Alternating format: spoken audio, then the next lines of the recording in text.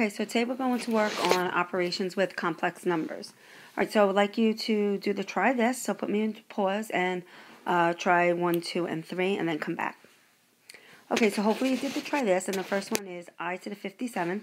So remember, you can plug that into your calculator. You do I part, and then you go over the number. So you press math, go over the number. It's number 3 says I part. Then type in I, caret key 57, and hit equals, and you get I to the 57 is equal to I. All right, now let's do 2I squared plus 6I to the 12th plus I to the 8th. So you're going to do each one of these separately. You can't plug the whole thing in at one time. So you can plug in, so do 2, go to I part, I squared, and you get negative 2. Plus, type in 6, I part, I to the 12th, and you get 6. Plus, math, I part, I to the 8th, you get 1. So that's negative 2 plus 6 plus 1 is 5. Alright, so now we have number 3, 2/3, the square root of negative 117. So the first thing is we're going to take that negative and make it I. So it's 2/3 I, the square root of 117. Now we have to simplify the square root of 117. So we want to find the largest perfect square that goes into 117, and that is 9. 9 times 13 is 117. The square root of 9 is 3. So bring this all down. So 2/3 I times 3, the square root of 13. And 2/3 times 3, so you multiply them, 2/3 times 3 is 2. So it's 2I, the square root of 13. Alright, so let's talk about what a complex number is. A complex number is a number that is written in this form. A plus BI. So A is your real number, and your BI is your imaginary number. So any number can be written as an imaginary number. So for instance, like 5 can be written as an imaginary number by just doing 5 plus 0i. 3i can be written as a complex number by just doing 0 plus 3i.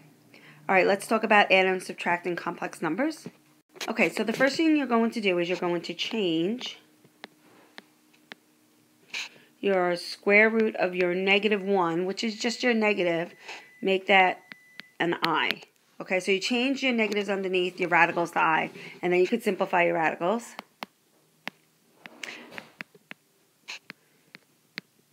So this is what we did yesterday. And then you're going to combine like terms.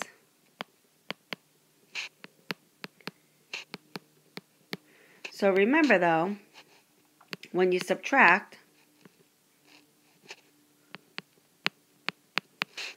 remember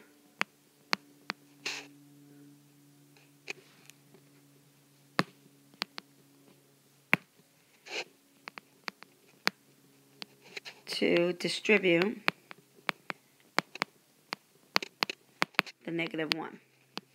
Okay, so let's take a look at the first example. 4 plus the square root of negative 1 plus 3 plus the square root of negative 49. So we're going to take care of this first. So this is, and I'm adding here. So see this adding in here? So I could get rid of the parentheses as I rewrite it. So I have, sorry.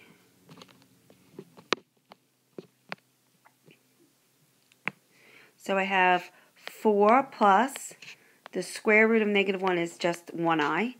Plus 3 plus the square root of negative 49 is 7i. And then you combine like terms. So 4 plus 3 is 7. 1i plus 7i is positive 8i. So it's 7 plus 8i. Okay, let's take a look at number 2. Okay, so now notice I have a minus here. So I'm going to have to keep everything in parentheses until I distribute. So I'm going to get rid of these negatives, and 128 and 98 are not perfect squares, so I'm going to have to simplify. So I have 5 minus I, the square root of 128. Okay, so now I want to simplify the square root of 128. So that is 64 and 2. The square root of 64 is 8. So it's going to be 5 minus 8I, the square root of 2, minus. So we have negative 5 minus I, the square root of 98. And the perfect square that goes into 98 is 49 times 2. So this is going to become negative 5 minus 7i, the square root of 2. Combine, we distribute the negative 1. So it's, now we could get rid of the parentheses. So I have 5 minus 8i, the square root of 2, plus 5 plus 7i, the square root of 2. So combine like terms, I have 5 plus 5 is 10. This is one term, and this is one term. They're like terms. They both have the same radical 2, and it's negative 8i plus 7i is negative 1i, the square root of 2. All right, let's talk about multiplying. Okay, so when you multiply, the first thing you're going to do is you're going to change, same thing as before, the square root of your negative 1 to I, and simplify the radical.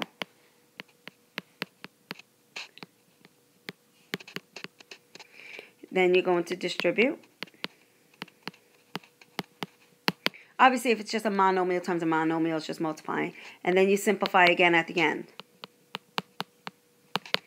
Okay, so let's see. I have 6 times 3 minus 2i. So that's 6 times 3 is 18. And 6 times negative 2 is negative 12i. So that's done. There's nothing to do there. All right, let's take a look at this. A binomial times a binomial. So keep it in parentheses. I got to simplify the radical. So it's 3 plus 7i times 1 minus 2i. And now you have to distribute. So 3 times 1 is 3. 3 times negative 2i is negative 6i. 7i times 1 is 7i. 7i times negative 2 is negative 14i squared. Now remember, I squared is equal to negative 1. So therefore, this here is going to become negative 14 times negative 1, which becomes positive 14. So I have 3. I have negative 6i plus 7i, that's positive 1i. And now 3 plus 14 is 17 plus I. Okay, so flip it over. Let's take a look at dividing. Okay, so dividing, almost the same exact thing. You're going to start by changing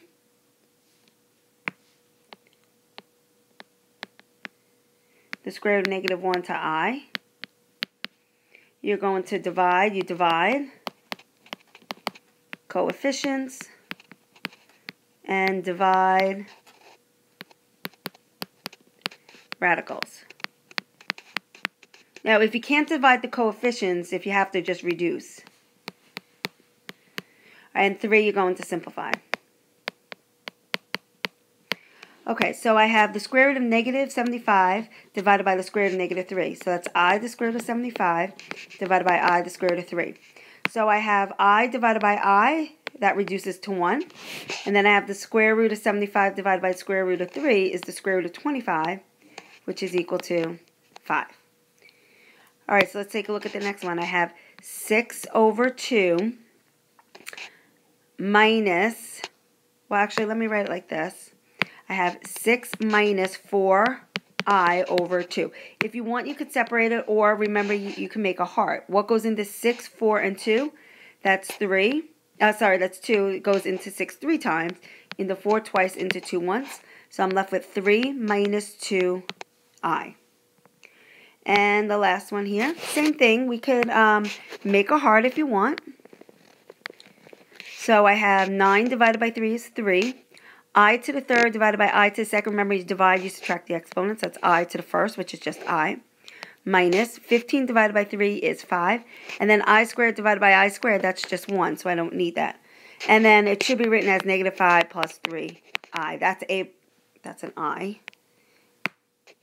Because that's A plus BI form. Okay, so that's it, and we'll practice more in class tomorrow night. Have a good night.